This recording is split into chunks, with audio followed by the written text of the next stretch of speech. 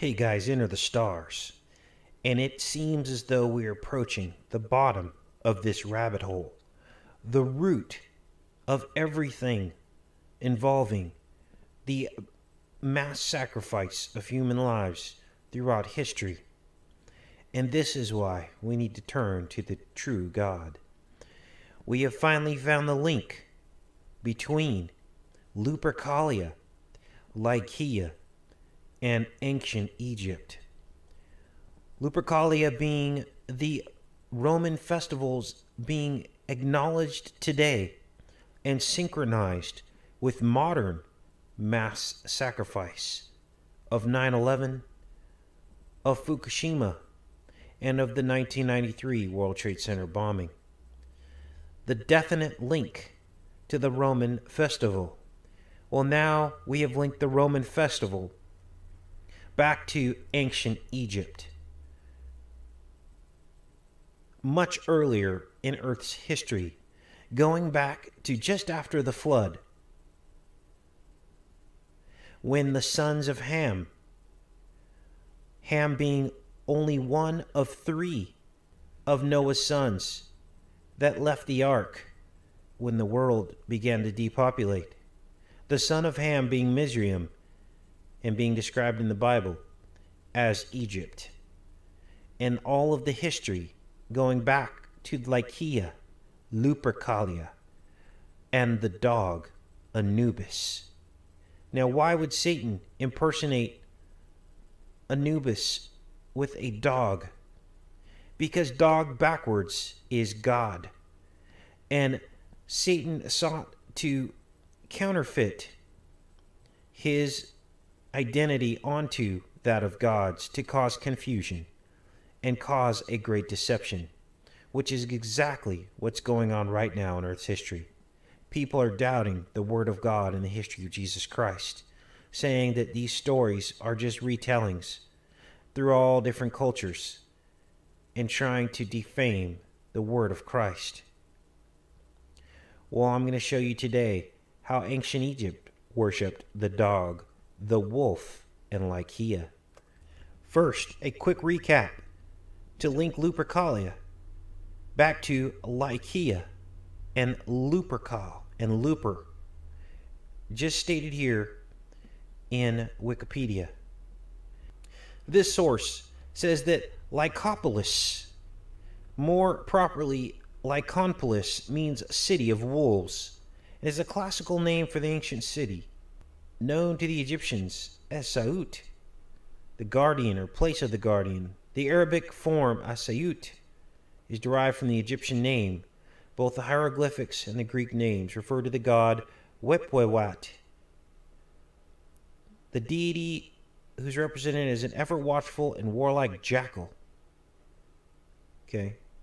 Located in the center of Egypt. Now, what you're going to notice about this word Wepwawet is that it has three W's. W, W, W. We rebuild, we come back stronger. These were the words of Barack Obama. And in this description, they talk about how Wepwawet was seen as a wolf deity. Thus, the Greek name of Lycopolis, meaning city of wolves. He was originally just a symbol of the pharaoh, associated with wolf-like attributes, that later became deified as a mascot to accompany the pharaoh. He was said to accompany the pharaoh on hunts, in which capacity he was titled Sharp Arrow, more powerful than the gods. Where have we seen arrows before? Over time, the connection to war and thus death led him also being seen as the one opened the ways and through duat for the spirits of the dead. Through this and the similarity of the jackal to the wolf, he became associated with Anubis, the god who weighs the hearts of people against a feather. The hearts of Lupercalia, Cupid, February 13th, Valentine's Day, converted to the Gregorian calendar, is February 26th, the date of the World Trade Center bombing. That converted again is 3/11, which is Fukushima. This is Lycopolis. I'm seeing two different locations for Lycopolis. Upper Egypt. Now, this area was mentioned in the 88th episode of I Love Lucy. This Nile Valley, she calls it the land of Goshen, and this is the land of Goshen. It is also the Vega meaning fertile meadow valley, and the Nile being the most notable fertile meadow valley in the entire world. Now, notice the coordinates 31 by 31. That is, M is 13. 13 and 31 backwards. We have another location on the 31st east meridian, Asyut, which is in Lower Egypt, as you can see on the map here. The same meridian. And it is associated with Lycopolis as well. We have two Lycopolis locations. Here they link Asyut as well to Anubis and Wepwawet. So you see, the worship of the wolf has happened since the beginning of post-flood history. So you see, war and death is the gateway of mass sacrifice. This is what I've been telling you guys. This is how they get the sacrifice to Satan. They trick you into killing each other with misinformation and fear. So when people say that we create fear on this channel, I laugh because we never promote killing and death. In fact, we are just the opposite.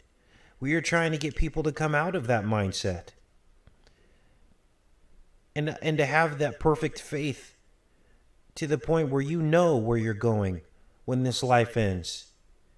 And that it doesn't matter if you die, because you will go to someplace better. Eternity. Now again, it says here, he was depicted as a wolf or jackal, as a man with the head of a wolf. Even when considered a jackal, he was shown with gray or white fur, reflecting his lupine origins, Lupercalia. He was depicted dressed as a soldier, as well as carrying military equipment, a mace and a bow. In later texts, Wepwawet is called Ra, so he is Ra, the sun god as well. Gone up from the horizon, perhaps as the opener of the sky, guides the deceased into the netherworld. And here he clearly identified it as a wolf. The Egyptian jackal. And even Osiris himself was worshipped under the symbol of a wolf at Lycopolis. According to a myth, he had come from the shades as a wolf to aid Isis and Horus in their combat with Typhon. In Greco-Roman times, there was a distinct dialect of Coptic spoken in Asyut, known as Lycopolitan, so even the language was associated with these wolves. And now you know the ultimate truth. And you can decide which master you want to serve. And as I demonstrated to you guys in previous videos, Mizraim was the first pharaoh. It says it right here in Wikipedia. According to Genesis 10, Mizraim, son of Ham, was the younger brother of Cush and elder brother of Phut in Canaan, whose families together made up the Hamite branch of Noah's descendants. His sons were Ludim, Anamim, Libibim, Naphthalim, Parshim, and Cushalim, out of who came the Philistines. The Philistines were giants in the Bible. Naphthalim sounds like Nephilim. According to Eusebius Chronicon Manetho, they suggested that the great age of antiquity in which the later Egyptians boasted had actually preceded the flood, and that they were really descended from Mizraim, who settled there anew. They're saying here that the pyramids had been built by the wicked races before the deluge, but that Noah's descendant, Mizraim, was entrusted with reoccupying the region afterward. They identified Mizraim with the legendary first pharaoh, Menes,